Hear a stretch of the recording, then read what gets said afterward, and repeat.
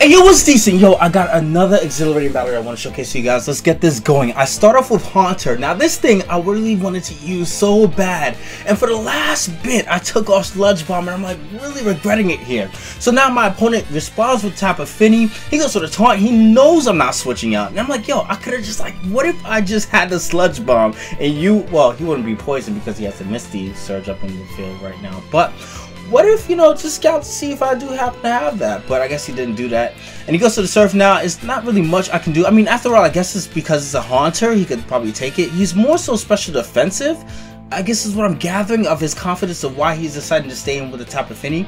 And I'm like, yo, he's just not switching out. But I guess it works for him in this case scenario because now he's actually able to knock out the Haunter. In comes Beedrill. I'm pretty sure that he's going to switch out. I go for the Mega Evolution. I don't see a switch out. And I'm like, yo, where's my switch out, man? I go for the U-turn and I'm like, yo, I'm adaptability, dude. Like, I could just go for the Poison Jab and knock you out, you know. But I guess no, it's even happening. He responds with the Surf. Now, it's not going to finish off the Tyranitar because Tyranitar is special defensive in this case scenario.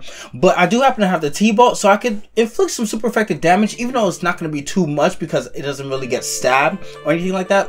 But at the same time, I can deal some more damage to the point where I feel almost confident that the Beedrill can knock it out with a Poison Jab, and or I could actually fake out Tapu Lele being either Scarf or Specs. More so Scarf, if I get it down to a point where the Psychic would actually be able to knock it out. And actually helps that the Psychic terrain actually dissipated that turn, hence why I can switch back in after Tyranitar dies right now, which it just did, and then go for the Psychic, knowing that if he decides to stay in with the Tapu Fini, that it would actually knock it out. And that's exactly what's going to happen. He's going to stay in there. I'm like, yo, you have Mega Metagross in the back. Like, hello? I don't understand.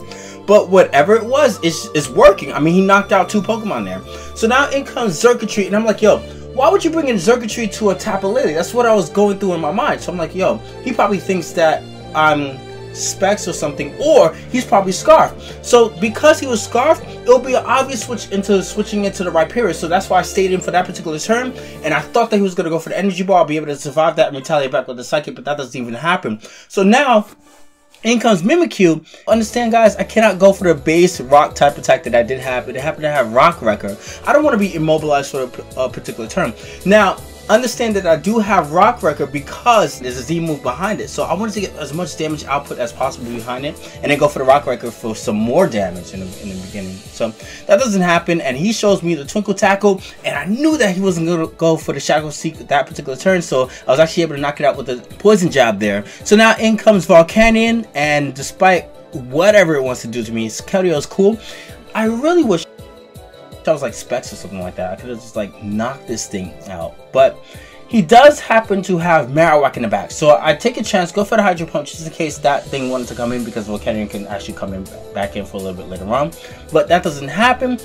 But it doesn't even matter in this case scenario because my Mega Beedrill, and I could actually knock it out anyway, despite whether he decided to stay in or not. So Beedrill gets a KO. In comes Mega Metagross. I know he has Bullet Punch.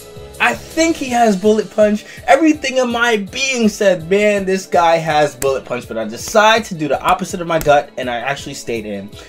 But that's okay, because he has Scarf Circuitry, which is why he's not even worried about it. So I retaliate back with a Metal Burst. I'm actually able to knock out the Mega Metagross, but like I said, that doesn't matter. He has the Circuitry, and he has the Energy Ball. So that was a great game. If you guys had a lot of fun watching this video, do me a favor, drop a like. And if you guys want to see more content like this in the future, please subscribe to me. It is awesome. I appreciate it. Thank you very much. Peace.